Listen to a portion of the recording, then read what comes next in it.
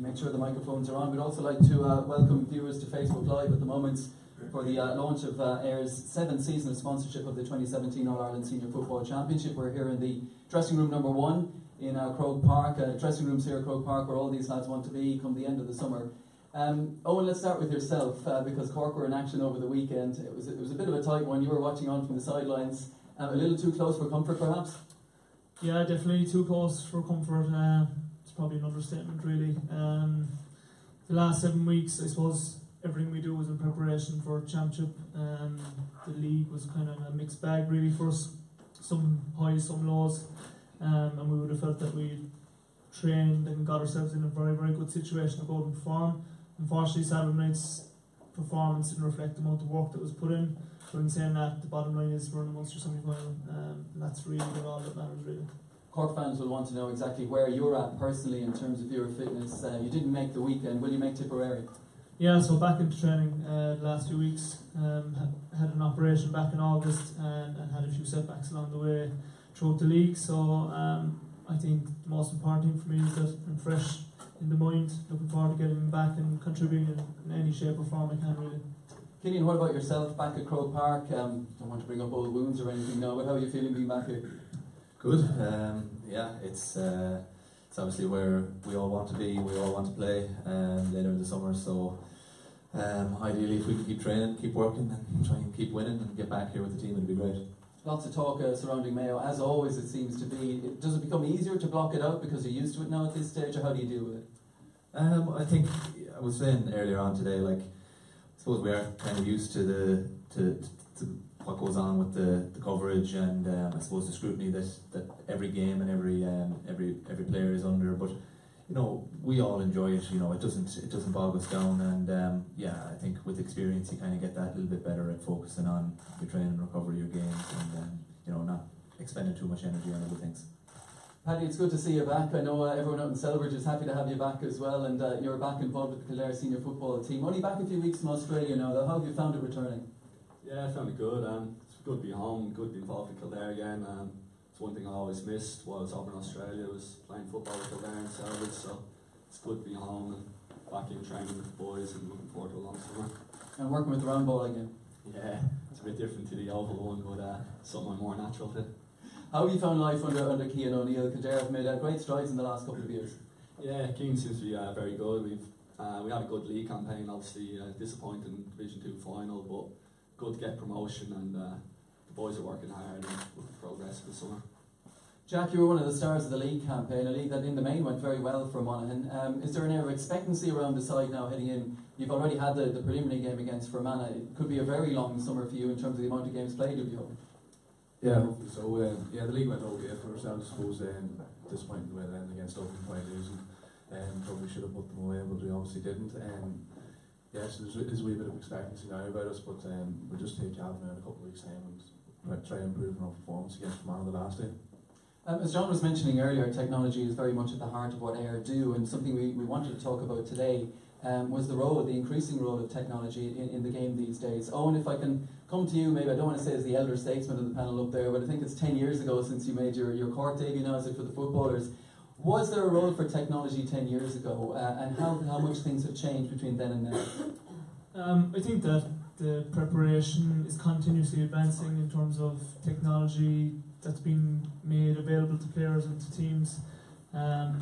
I'm working with the Cork 21 hurlers, and I see myself the amount of, I suppose, technology that we can utilise to get the most out of these guys. I think any of the 3 other lads up here will tell you that recovery is a vital part of training, games, so much so that we use apps such as markers for sleep, food intake, mood, which wasn't too good on Sunday morning, and so on. So all these markers are a great indication of how ready a player is to play, or his readiness to train. So you can tell that the markers were quite low on Sunday morning, so wasn't too many guys went to train. But look, it's continuously advancing. You have GPS data, you see the volume and the intensity that players are now playing at. So if you can get that data back from the likes of, say, All-Ireland finals between Dublin, Mayo or Kerry, whoever it is, and then try to utilise that information in your training session, it gives you a step forward. Yeah, Cillian, what about yourself? Because, you know, as part of a side that has come so close, maybe it's about just getting that extra 1 or 2%. Can technology play a role in that, do you think? Yeah, that's exactly it. We're always looking for little percentage gains all the time. You know, it's not as if any team is going to get, you know, one magic answer that's going to fix all their problems. So anywhere you can make small little improvements, as Owen said, is you're going to go after them. And we've been the same. We've been utilising as much information as we can get, you know, to kind of guide our training. You know, when to increase the load, when to get a lot of, you know, your heavy work done or your heavy lifting done, and you know, when to taper off and when to reduce. And I suppose ideally you want to be at your freshest and your peak condition in every aspect. You know, around now, come championship time. Has it taken a while, do you think, in the years that you've been involved with Mayo, for the players to fully accept this, or have the players thrown themselves into it, realising that this is the way forward now? I think, well, definitely in recent times, players have really taken on board, because I suppose at the very beginning of when I started playing, you know, maybe I'd say there might have been a percentage or a perception that, you know, it's just about football and it's just about what happens inside the white lines. But you know, that's definitely not the case. People now are realising over the last few years that there's so little between so many of the teams that, you know, if you're not looking for gains in other, you know, whether it's your lifestyle or whether it's your hydration, your diet, if you're not making gains in those areas, then your marker and another team is, and you're going to fall behind. So we try and stay ahead of the curve and keep improving. Paddy, you're of course coming back from a real professional background and approach over in Australia. How heavily is it all leaned on over there, and what are you thinking about coming back here then? Yeah, it's plays an important factor obviously over in Australia, but mainly due to the opposition analysis. So obviously the technology can give you ideas on what the opposition are doing well or their weaknesses, and you can focus on that as well. It also gives you an insight into your training as well and your preparation, so you get a good insight into how you're performing in training and what you can work on as well. So if you review it and look at it, it plays an important factor in how you can progress and improve. How much weight do Monaghan put on it, Jack? And is there any part of it in particular that you feel aids your own personal game? Yeah, well, I suppose the last couple of years, I suppose coming back from injuries, you can use the GPS data to see. It's very good to see where you have been at in the past and where you are now, and it can gauge you and lead you to when you're coming back to full fitness as well. So it's been very important for myself coming back from injury, and I think it helps people as well coming back. So far everyone's in agreement that it's all very positive, but you know, looking for any drawbacks at all, I guess there's no place to hide now, is there? Because everything's logged, as you said, your mood is taken into account. There's nowhere to hide for any of you guys anymore. Yeah, I suppose the one thing about the technology, maybe slight downfall, is if Cillian has GPS data and he only moves 500 metres in All-Ireland final and scores 2-2, nobody's going to be saying, well, Cillian, your markers are done. Like, so I suppose the most important thing from a technology point of view is that you incorporated the skill aspect and the training aspect as well as all this technology, because there can be a consensus that the focus is too much on technology and the very, very basic skills that are forgotten about. So the skills and the data all go hand in hand, and this man's scoring for Mayo and me trying to stop him. So the three lads around you, obviously you're saying it's heavily weighted in favour of all the forwards, that all they have to do is score. It doesn't matter how far they run or don't No run. forwards, they're outnumbered. Let's move on to just the championship now. You've all, I think all bar Paddy have been out this season, and all with success as well. Those we said, Eoin, maybe still wiping the sweat from your brow after it was a little bit too close there for you down. But you'll be hoping it's a long summer ahead. Cillian, from your point of view, you've got one game under the belt, and now it's Galway to come next, and that's always a big game.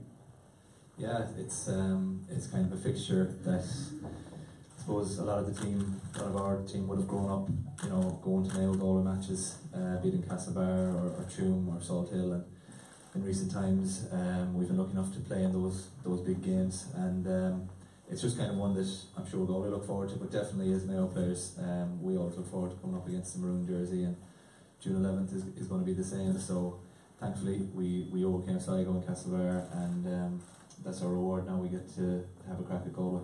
I know last year was last year, but is there a feeling in Mayo at the moment, given Galway are the local rivals, that you've got an edge there?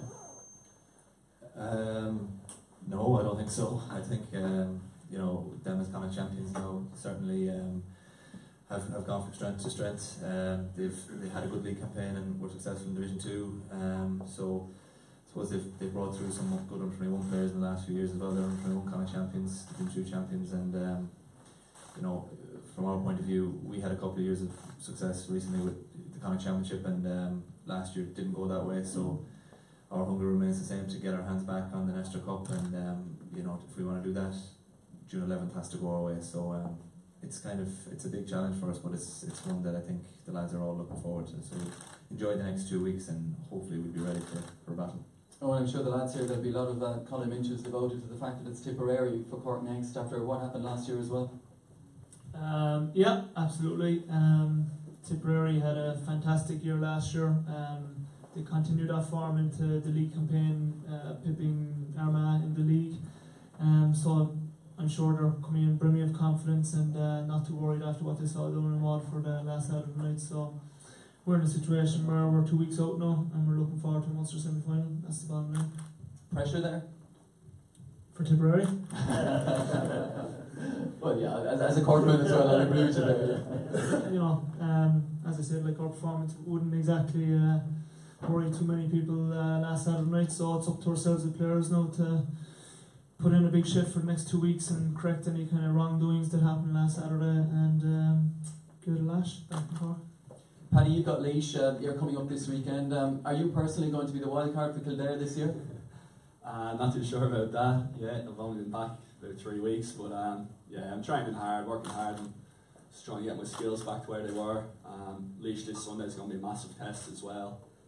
They come off a great victory against Longford as well, so it's going to be a big test, and local neighbours as well, so it'll be a really physical battle, I reckon.